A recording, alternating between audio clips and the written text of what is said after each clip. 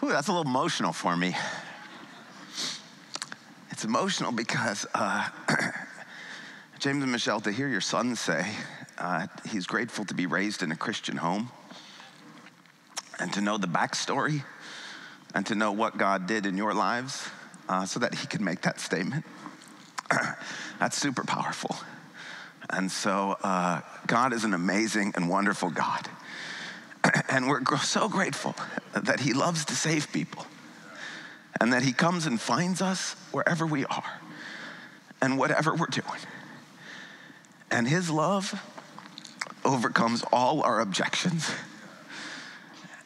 And he does just the most amazing, great, wonderful things. Can we celebrate a God like that? Whew.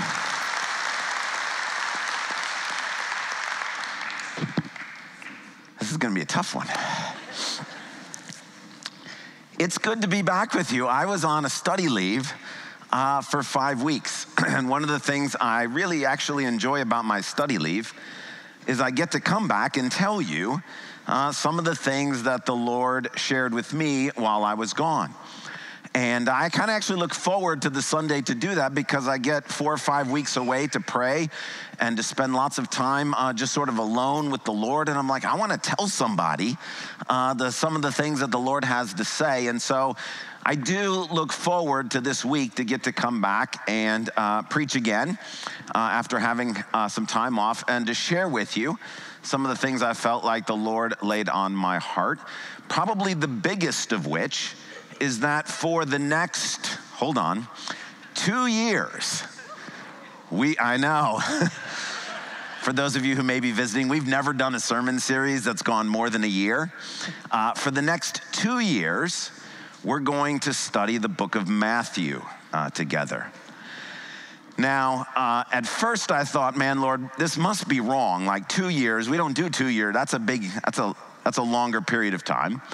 But I got into Matthew and I tried sort of shortening it.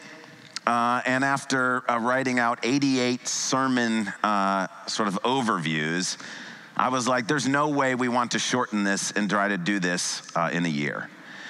And as I was praying through this and thinking through this, I felt like the Lord was very kind to offer to me at least some explanation of what he's up to. And my understanding goes something like this. 2 years ago, we were in the book of Revelation. And while we were in the book of Revelation, COVID was happening, which felt like a very Revelation type event. And through COVID and other things, the Lord was shaking the foundations of the earth, as he said he would. As a result, lots of things crumbled and fell. That's what happens when God shakes things, which is why we are looking forward to an unshakable kingdom that Jesus is going to bring. But lots of stuff on this earth is human kingdoms, and lots of that stuff got shaken and crumbled. And then I felt like this last year we've been in the book of Genesis. And the book of Genesis, as I reflected back and was praying through it, feels like in Genesis, God is laying the foundation of a house. The foundation is not the house, it's the thing the house is built on. And what we're doing going through Genesis is we've gone back to the beginning. So after Revelation, it's like we kind of wrapped back around to the start all over again. And the Lord is repouring a foundation, and we're being reminded, no, God is the subject of all things. God is in control of all things. God has a plan to rescue as many people as will let him rescue them. And so in Genesis, God is pouring the foundation, the basement of the house. And then as I was praying, I felt like the Lord said, and the book of Matthew is the house. This is Jesus coming to build his house. There's no accident that in Matthew, Jesus talks about, if you listen to my word and do what I say, you will be like a person who builds their house on the rock, not on the sand. And I feel like there's enough stuff that God has shaken and gotten out of the way that he's ready now to rebuild. And it seems powerful to me for the next 2 years, starting in the fall, to listen week in and week out to just the very words of Jesus. as Jesus explains to us how life is supposed to work, as Jesus builds his house on the foundation of Genesis, but his church, his kingdom in this place. So that got me really excited. The Lord also reminded me in my excitement, which I hope you'll be excited too, but he also reminded me that all remodel projects have the same sort of feel.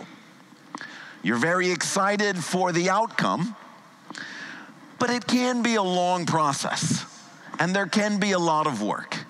And so I'm both excited and sobered by the fact that Jesus wants to build and rebuild something here.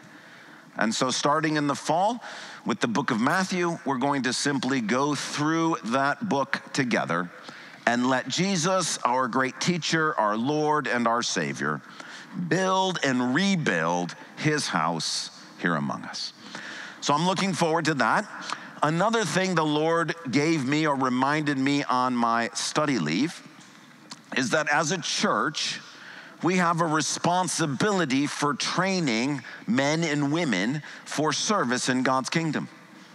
And that too often in the past, we have subcontracted that work to academia. And while there is a place for educational institutions, if you want to serve Jesus, the best way to do that is to be with Jesus. And the place where Jesus is most powerfully present is here, in his church and in his house. And God has continued to impress upon us here at Calvary that we need to make further steps in making things available to train people for ministry, for service in his kingdom, for being serious disciples. And so we have several classes and things that we have been doing in the past. We have some more that we're adding to that, all as part of the process of becoming a place where people who want to serve God wholeheartedly can be trained and equipped and given what they need to do that. Great job, Jacob. I am super proud of you. That was awesome.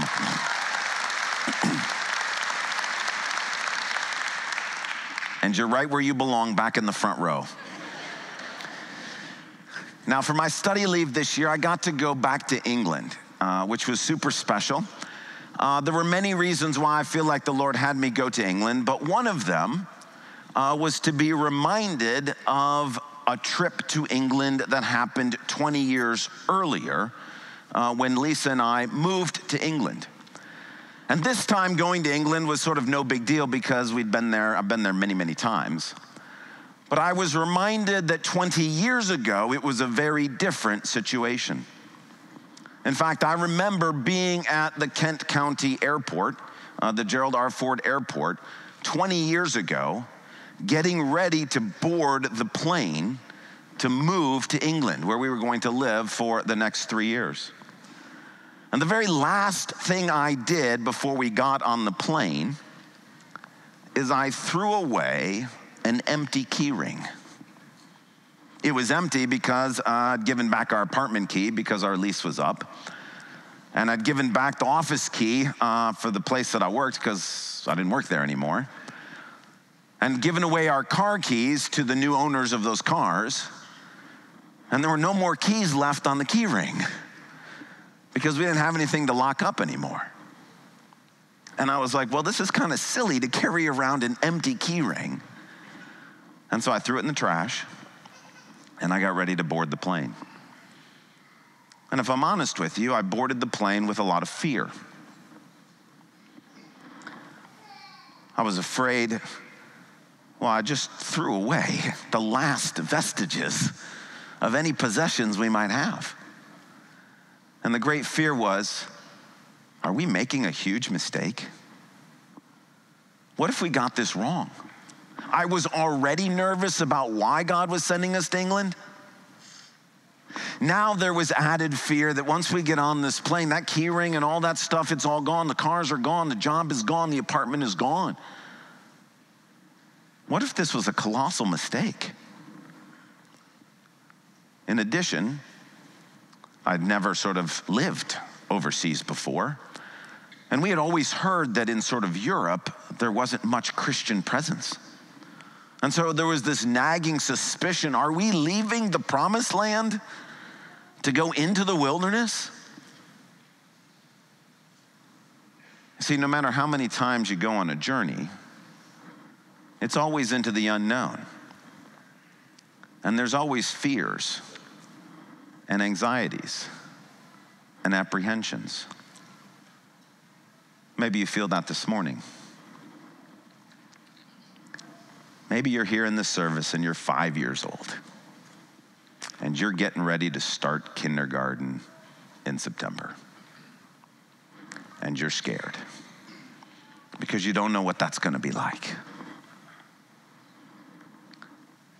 Maybe you're a high schooler and you just graduated. And although you were super excited to graduate and you tell everybody in the outside you can't wait for college, that as you think about moving away from home or going off on this new adventure, there's some fears, there's some apprehension. Maybe you're getting ready to start the new adventure of a new job. And silently you're worried about going from a place where you're known and where you know what you're doing to a place where things are different and you don't know what will be waiting for you. Maybe you're on track to get married soon and you couldn't be more excited about being with this person. But there is a little honest apprehension about what will life in marriage be like? How will this journey go? What will it be like to be with this other person? Maybe you've heard news recently that you're about to start a journey with cancer. And you're gripped with fear and uncertainty. How's this going to turn out? What will be the end of this journey? Or maybe this week you've been thinking about the final journey of life, the journey through death. All of us are on journeys of some kind or another, and all journeys fill us with fear and apprehension and anxiety. We're leaving something known for something unknown. We're leaving something that feels safe and wandering out into something that feels unsafe. And so this morning, what I'd like to share with you is 4 words of encouragement, 4 thoughts for whatever journey you or I may be on or may be going on from the book of Genesis. So if you have a Bible, would you turn to the book of Genesis chapter 46? If you need a Bible, there should be one in the rack in front of you. In those Bibles, it's page 39.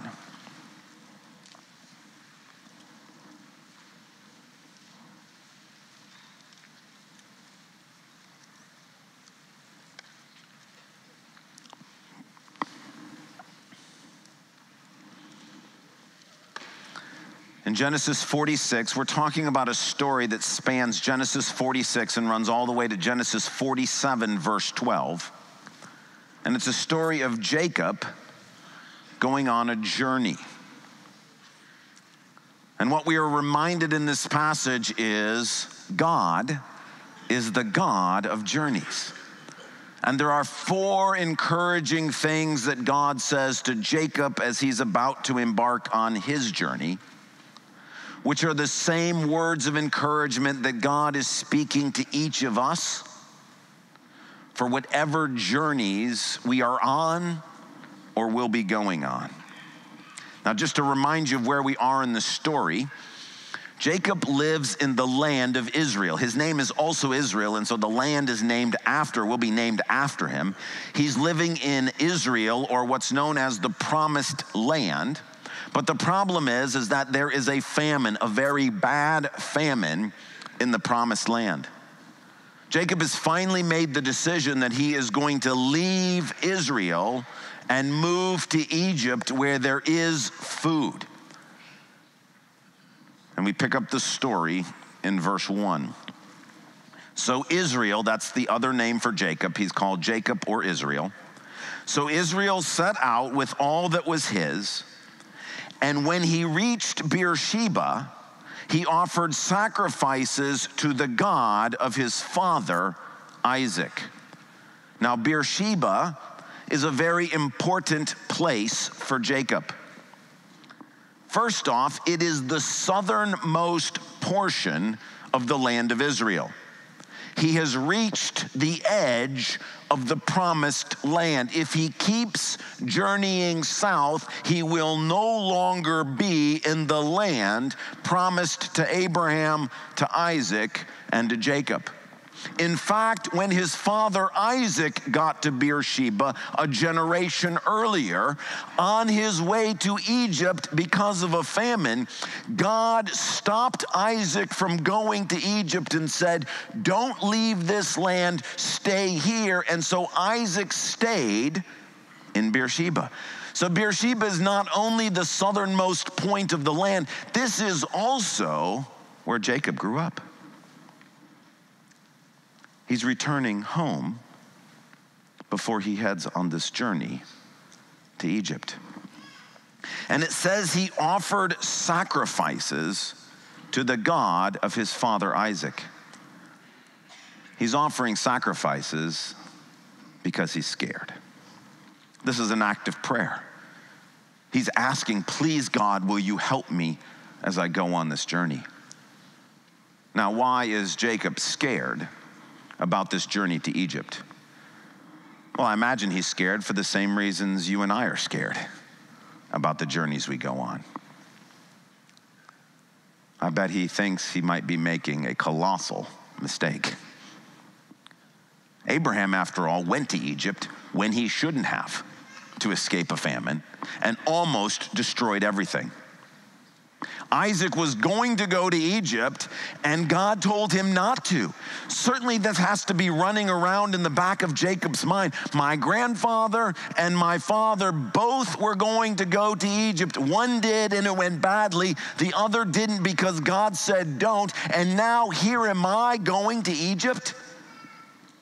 Certainly Jacob has to be thinking, am I making a colossal mistake? This is why he has resisted at every turn going to Egypt. The famine has been in the land for a long time. There is food in Egypt, but he won't go. And now here he is. He's got no choice. The famine has not let up. There is no food. And so reluctantly, he's decided to go on this journey. But I think he's afraid that he might be making a huge mistake, that he might be jeopardizing his relationship with God, his family, everything that he has, leaving what's known, going into the unknown. I also think he's probably afraid because he's going to Egypt. Jacob's a nomad, which means he's lived all over the place. He's good at traveling, but he's only traveled in a certain area. He's traveled in land that is sparsely populated. Egypt is not like that. Egypt is a kingdom. Egypt is an organized society. Egypt has a pharaoh. It would be like someone from rural Michigan moving to New York City. This is a different experience. And I have to imagine that Jacob realizes that he has never lived anywhere like Egypt before. I also think that Jacob is probably afraid because by this point, he's an old man. He doesn't have the same strength or mental ability he once had. And whereas in the past he could rely on those things for whatever predicament he got himself in, change is now hard for Jacob. He doesn't want to adapt to new ways. He doesn't want to have to try to learn new things. He doesn't have the physical strength to protect himself. And so as he gets ready to start on this journey, we feel the fear, the apprehension, the uncertainty that we feel as we get ready to go on various journeys. Well, into this fear, God responds. with 4 words of encouragement, verses 2 and 3. God spoke to Israel in a vision at night and said, "Jacob, Jacob." "Here I am," he replied. "I am the God of your father," he said. "Do not be afraid to go down to Egypt, for I will make you into a great nation there. I will go down to Egypt with you, and I will surely bring you back again. And Joseph's own hand will close your eyes." And in God's encouragement to Jacob, we hear 4 statements of encouragement to us in the journeys that we're going on. First, God takes us on journeys so he can bless us in bigger ways than we can imagine. God takes us on journeys so he can bless us in bigger ways than we can imagine. Think about this. If God wants to bless you more than you are being blessed today, and he does, then he is going to have to take you someplace different than you are today, whether physically or metaphorically. Do you understand what I'm saying? Let me say that again. If God wants to bless you more than you are being blessed today, and he does, he has to take you someplace different than you are today, whether physically or metaphorically. Jacob doesn't know why he's going to Egypt, but we know in hindsight because God has revealed it. He says, "I will make you into a great nation there." Now glance at verse 8 of this chapter. And when you look at verse 8, most of you have to turn the page, you see a whole bunch of names. It's a genealogy of sorts. It's a list of Jacob's descendants who are going with him to Egypt. If you look in verse 27 at the end of that list, Moses has counted them for us and tells us there were 70 people moving to Egypt. Now, Jacob doesn't understand why this is important, but we know why it's important because God's revealed it to us. If you go back, and we're not going to, but you can, if you go back to Genesis 10, you will see another genealogy, a list of nations in the world at that time. If you count them, do you know how many are there? 70. This 70 goes with that 70. And effectively what God is saying, Jacob, you don't understand this, but I've got to take you to Egypt because what I'm going to do in you and through you and for you is not just for you, but for all the nations of the earth. This one nation is going to be the means by which God will bring blessing to all nations. And that can only happen when Jacob leaves where he is and goes to Egypt. Because Egypt is going to be the place through which God will begin to bless not just Jacob, but the nations of the world. One of the hardest things about when we moved to England 20 years ago was that my dad was strongly against it. That was tough.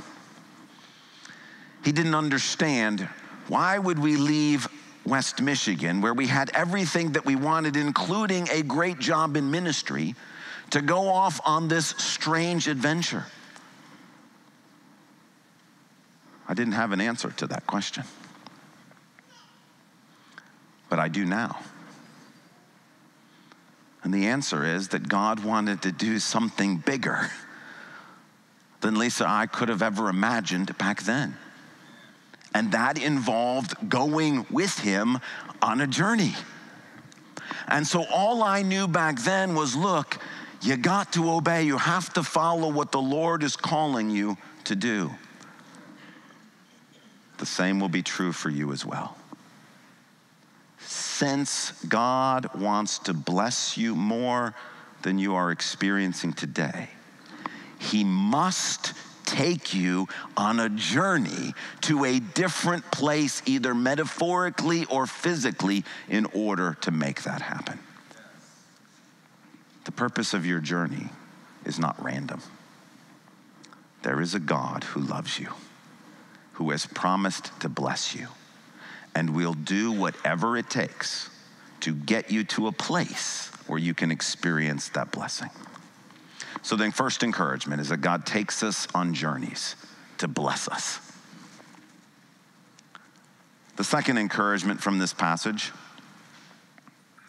is that the best part of every journey, the best part of every journey, the best part of every journey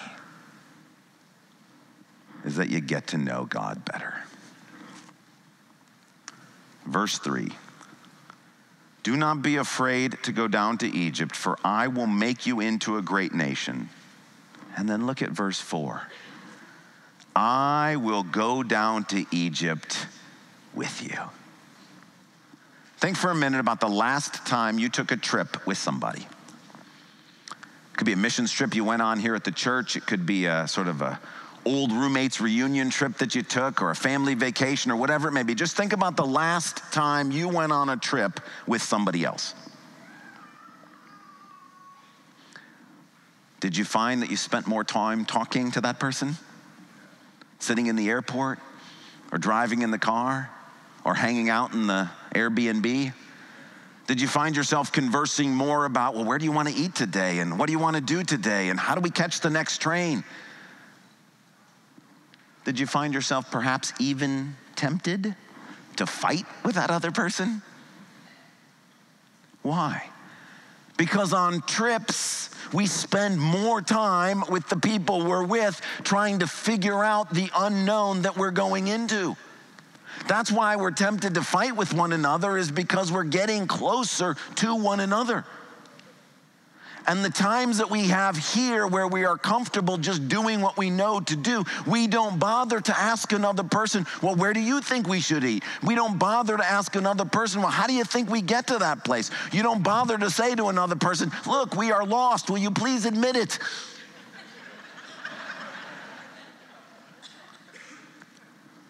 But on trips, we do spend that time. The reason why God takes us on journeys is because we get to hang out with Him. There are times to pray, to ask Him, Lord, this is a new workplace. Who should I trust at this place? At our old job, well, we knew everybody. We didn't pray that prayer.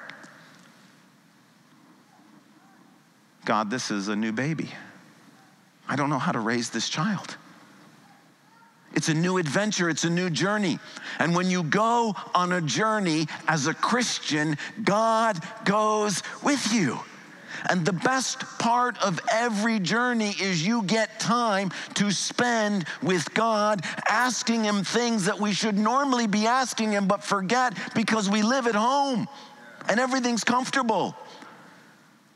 And so we go on these journeys with Him, and we are reminded, oh yeah, this is why it's so great being in a relationship with God, is because He has things to say, because He's super fascinating to talk to, because when we draw closer to Him, our hearts are filled with joy.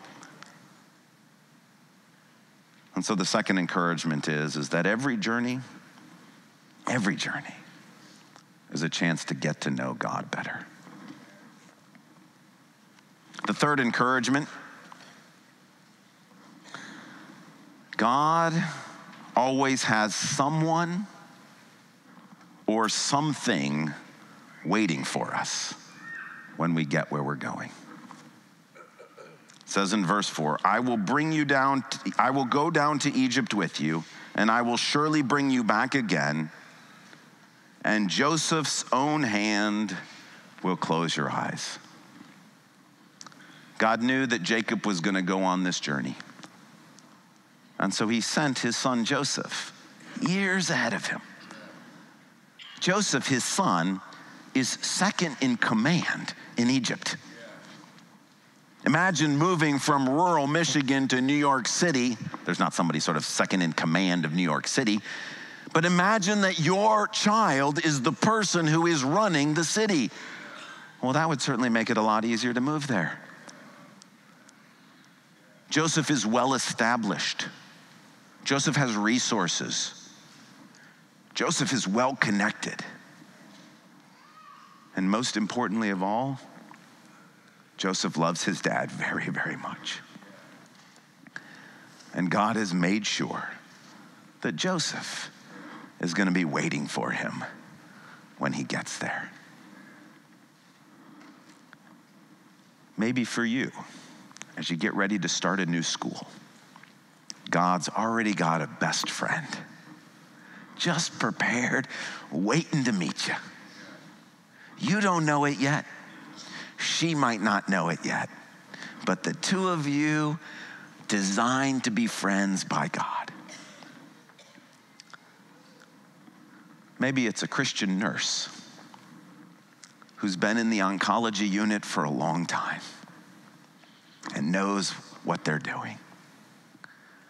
And when you show up for that first appointment, that nurse will specifically be there, designed by God, to encourage you, to comfort you, to pray with you as you go on this scary trip. Maybe it's a fellow countryman from your culture that speaks your language, who's already living in the country that you are moving to. And when you show up, here's this bright little piece of home waiting to welcome you in. For Lisa and I, moving to England, it was a local church, 100 yards from where we were living. Just the most beautiful group of people. The city of light. The irony was, I was afraid there weren't very many Christians in Europe. And God said, oh, wait till you get there. A Joseph, already prepared and waiting for when you arrive. Fourth and finally, the encouragement from this passage is that God is especially powerfully present on the last journey of life. Now, I wrote this sermon on Tuesday before Wally Olson, Tom's dad, passed away on Thursday. As soon as that happened on Thursday, I realized that I was writing this sermon for Tom and for me and for others who've been reminded recently of the painful experience of death. Wally was actually my Sunday school teacher when I was a senior in high school here at this church. I knew Wally before I knew Tom. Wally's actually how I met Tom. And Wally had been, for all of that time, since I was 18 years old, a huge encouragement in my life. Tom is like a brother to me, and Wally's like a dad to me. And I was reminded this week of the pain and the loss of an encourager, of a friend, of a loved one, of somebody you care about. And this passage was an especial encouragement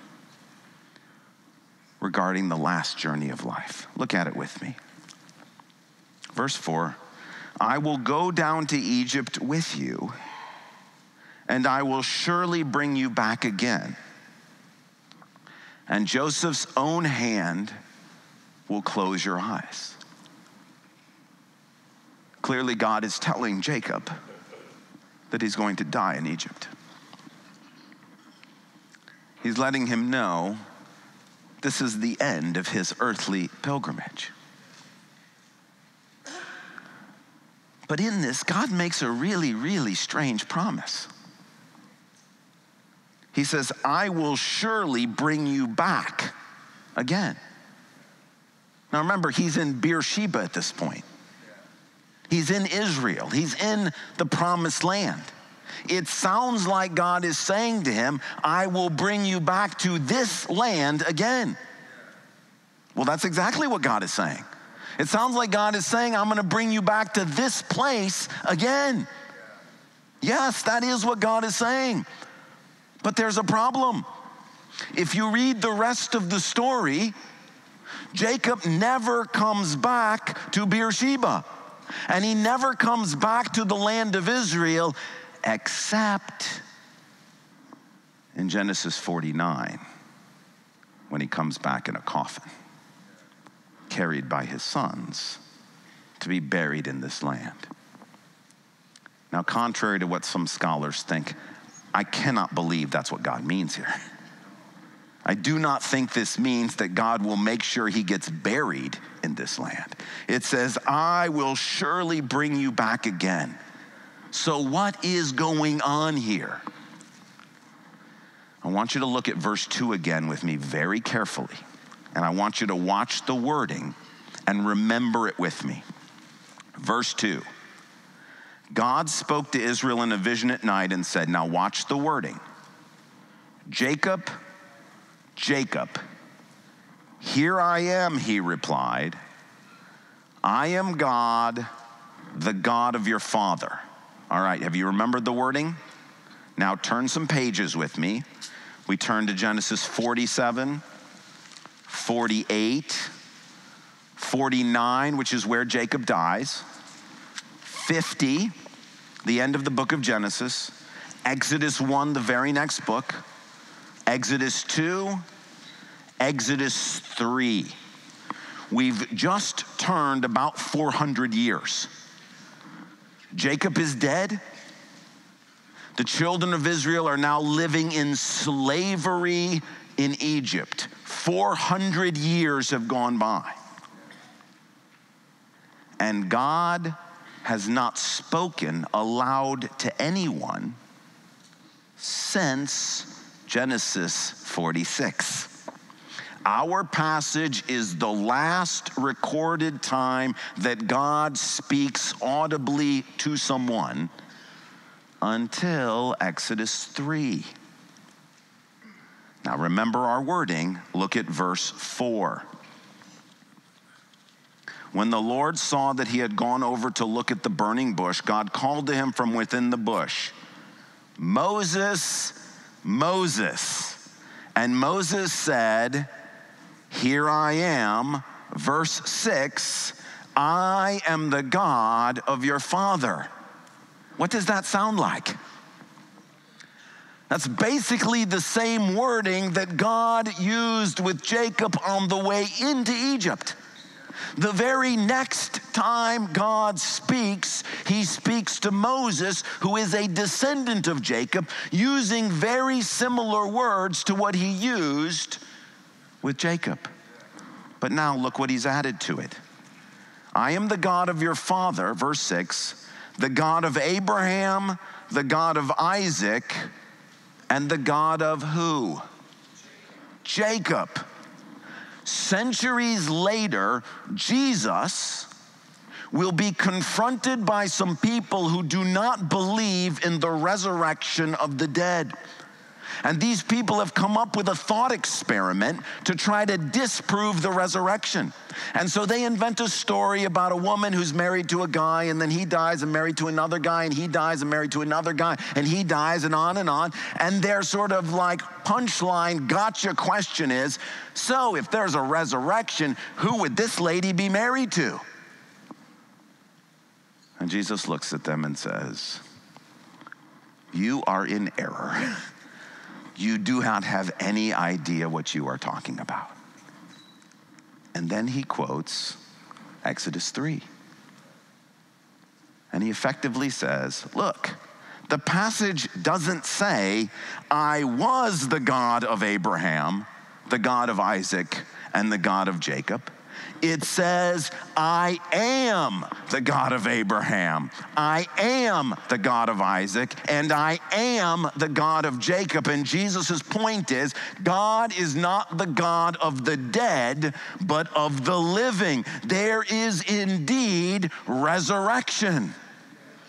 So what does it mean when God promises to Jacob, I will bring you back again? He is making a promise that has not yet been fulfilled.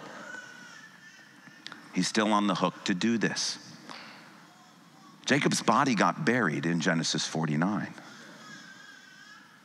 Because Jacob believed God, his spirit is currently in heaven with Jesus. When Jesus, who died and was raised from the dead, ascended to heaven, when he returns again, he will bring with him Jacob's spirit, and Jacob's spirit will be reunited with Jacob's body, and Jacob will be raised from the dead in a resurrected body, and God will bring him back to the land named after him. This is the great news about the final journey of life. Is that God promises to walk with us through it. Now, for those who are not believers in Jesus, there will be a resurrection, but it will be a resurrection to eternal shame and contempt. But for those who do believe in Jesus, it will be a resurrection of life. That we can go back to Genesis 46. And we can hear God say, do not be afraid to go down to death. I will go down to death with you, and I will surely bring you back again. Back again to places like Hastings, Michigan, Grand Rapids, Michigan, Maranatha, Palm Desert, places that we've been, places that we know, places that we love, to be with people that we know, people that we love, people that we have spent time with. This is God's great promise to us. This is why Jesus went on the journey he went on. Because God's plan was to bless not just Jesus or the nation of Israel, but the whole world, anyone who will let him. And the offer that God makes to every single human being. If you will let me, I will walk with you through the journeys of life. I will bless you. I will be with you. I will have things waiting for you. And when it comes time for the final journey, I myself will walk with you into death. I will be with you, and I will bring you back again.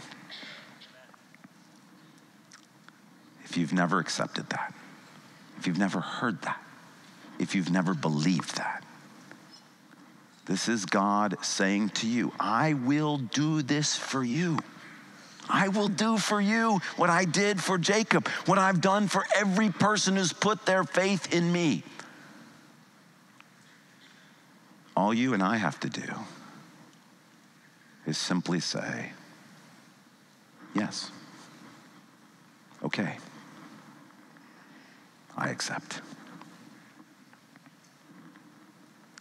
And for whatever journey you may be on, starting a new school, heading into a new relationship, living in a new place, going off into a new season of life. just remember, God is taking you on that journey because he wants to bless you. If you don't understand why all the things are going the way they're going, it's probably because you and I don't understand the magnitude of how he wants to bless us. That the best thing of the journey is getting to know God. And so you and I can stop trying to figure everything out. We can stop trying to control everything. We can stop trying to make everything the way we want it to be. Stop trying to get to the point where we're not on a journey anymore. And we can just enjoy the trip with him. Wherever we're going, there will be something waiting for us. A grace, a gift, a blessing from God. Ask the Lord to open your eyes to help you to see what that thing is. Where is that Joseph? Who is that person? And if this week you've been reminded of the great and final journey, just remember, the God who's led us all the way will not abandon us to death. The same God will grab hold of our hand, walk with us through death, and will bring us back again.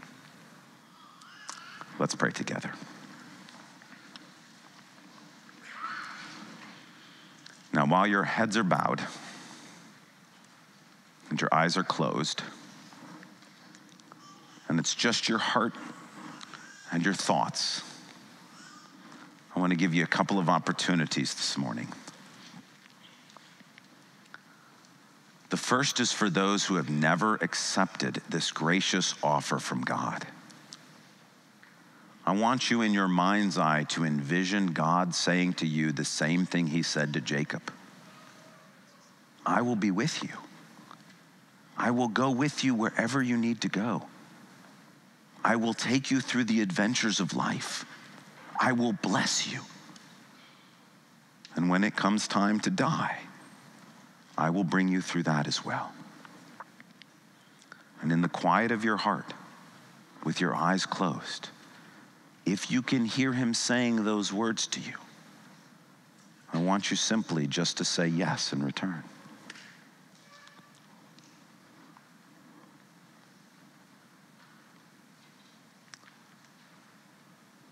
For those of us who are already Christians, I want you in your own mind to envision you going on this journey. Maybe you're standing at the airport, at the Gerald R. Ford Airport. Maybe there's an empty key ring in your hand. Maybe it's time to throw that in the trash. And I want you, whatever journey you're on, to take that empty hand and grab hold of God's. And I want you in your mind's eye to see him grabbing hold of your right hand and leading you step by step on the adventure he has for you. Can you visualize that? Oh Lord, give us eyes of faith to see that you are the God of journeys. We want to stay right where we are. But that's because we're way too satisfied with the simple lives that we have. You love us too much to leave us where we are today. And so God, be the God who takes hold of our right hand, who leads us on new adventures, who calms our fears, who prepares all things for us. And God, for any who this morning said yes to you, would you give them even today the assurance of eternal life, that you are their God and that they are your child.